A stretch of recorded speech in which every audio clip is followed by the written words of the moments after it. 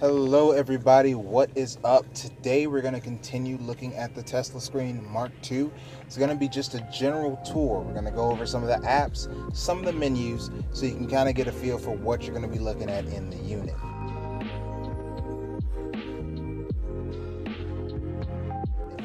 Now, hopefully this will answer some of your questions, but as always, if you have any other questions, feel free to drop them in the comment section below.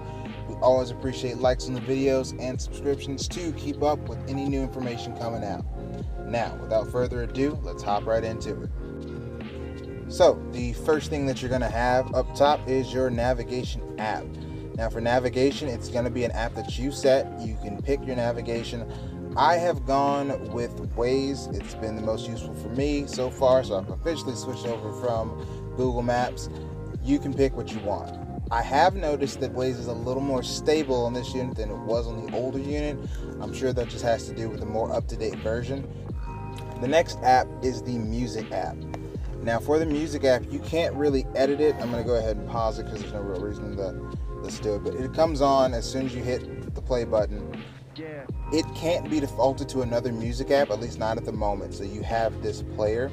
I prefer a different player. I use Power Amp, which I can show you in a minute. But you tap your music app, that's the one you're going to get. Your next app is going to be Phone Link. Now, it's up to you and how you want to use this. I personally don't, but for any of you who are looking for the Android Auto, for the Apple CarPlay, this is your solution. You see, you can search by USB if you have it connected that way. You can do it by Wi-Fi if you have an iPhone. You can mirror your phone right onto the screen. And by doing that, you'll be able to use your Android Autos, your Apple CarPlays, without having to pay for a separate module or anything of that nature. After that, you've got your Bluetooth. Now, this is the Bluetooth it comes with, not what I'm going for, though. I do want to get us an open Bluetooth stack. That's what I'm in the talks with them about now. But for this Bluetooth, what it is it's currently available for calls and music. So you can already do that from your phone. That much is no issue. You connect simply by hitting Bluetooth devices, find what's in the area, connect, make your calls. That all works. That's no big deal. Auxiliary is another app that I don't have any use for at the moment, but what it is for is if you do decide to go the aftermarket route, whether it be with your stereo or in this case for there's inputs for video. So you can get an aftermarket 360 cam system. I know there are some people who have hooked up video game systems to the screen. So you can use your auxiliary for that. So that's your options there. Next, your Explorer. It's just a general Explorer. I've gone with Chrome, but if you just open that up, it's just a general Internet Explorer type deal. So you can use that when browsing the web.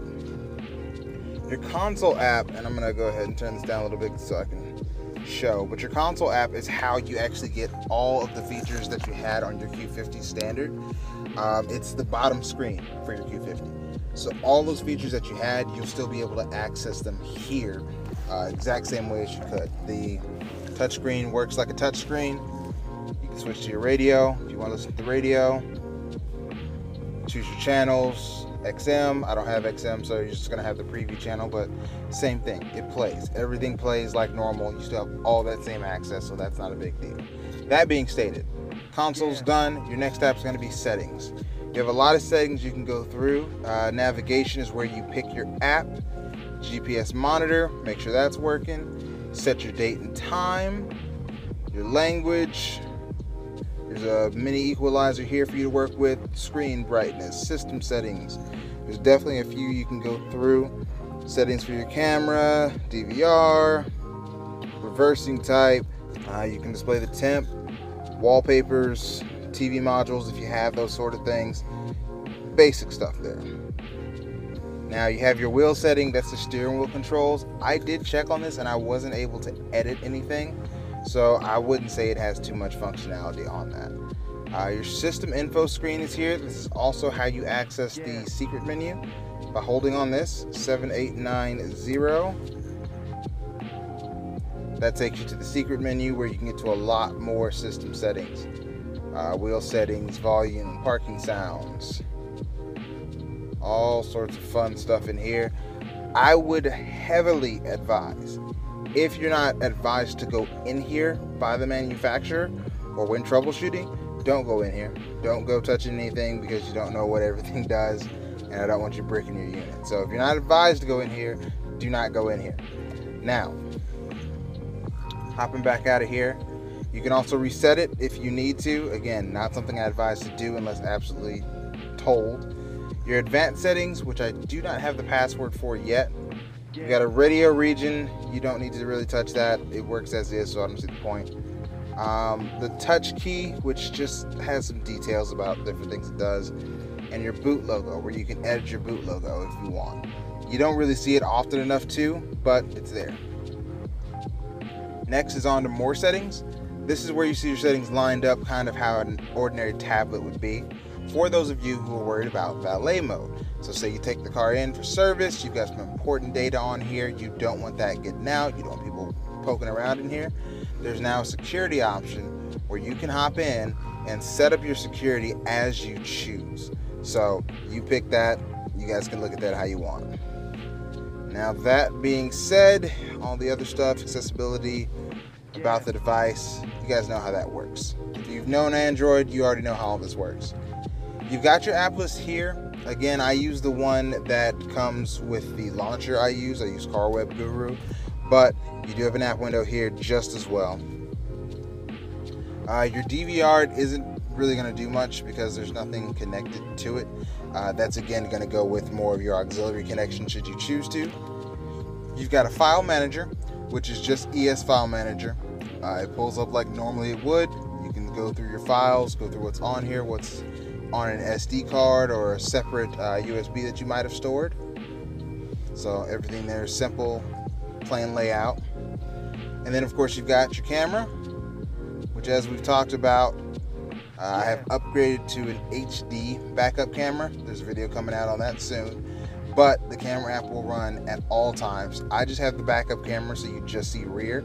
But if you have a round view camera, you'll have the option for all your round view cameras, and you can do that even while you're driving, as shown in the last video. There was a question asked that I was supposed to get to that I did not, and I apologize for that. But it was relating, I believe, to split screen. So let's get some apps to pull up here. So for split screen, just kind of throw your apps where you want them, and I haven't seen if camera will pull up on the bottom yet, but let's give it a shot.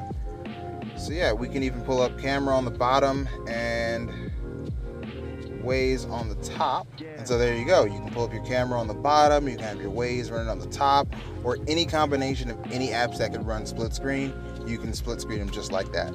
You just hold, drag one to the top, open your second on the bottom, no big deal there. And so there we go. That's just a general tour of some of the apps available and everything for the Tesla Mark II unit. That's how some of the things are going to look. You've got your split screen functionality. Again, I'm working with them to try to get these bugs worked out so we can make sure that these things don't affect you when they come out. The main bugs we're seeing right now is that Bluetooth is still locked up, and we're having the issue with the temperature. As you can see down here, if it'll focus in, it says 101.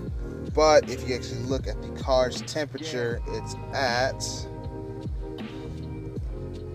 72. So it's 29 degrees off. I'm trying to have them fix those two issues because I feel like those will be the main two sticking points. At that point, the rest are just, you know, little bugs, nothing that would really bother you guys. So if we can get those two big things fixed, I feel like we'll be ready to ship. I'm going to keep you guys updated. I'm working as hard and as fast as I can to get this done for you because I want you guys to experience this like I'm experiencing it. So stay tuned. Please stay tuned. Drop a subscription. I do not want you to miss out when this is ready. For those additional news in the group buy, I want you guys to be able to get in on that. I do definitely thank you for staying by my side as always. Give me a like if you liked the video. Leave a comment if you have any question. And as always, ride easy.